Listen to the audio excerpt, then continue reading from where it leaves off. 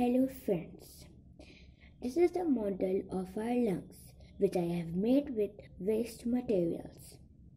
Its function are that if we take a deep breath, we take the oxygen present in the air passes through our nostrils.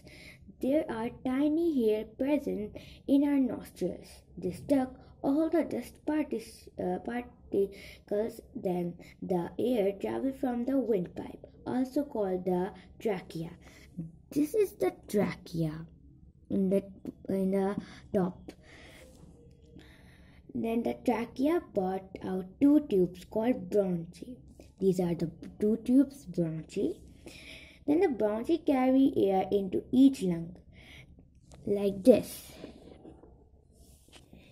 These are pumping air. The bronchi is like that.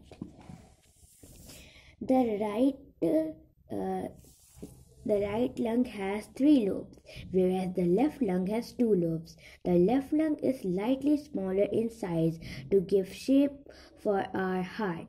These lobes are filled with small and spongy air sacs called alveoli, where the exchange of oxygen and carbon dioxide happens. The oxygen is entering in our body and the carbon dioxide is lifting out from our body.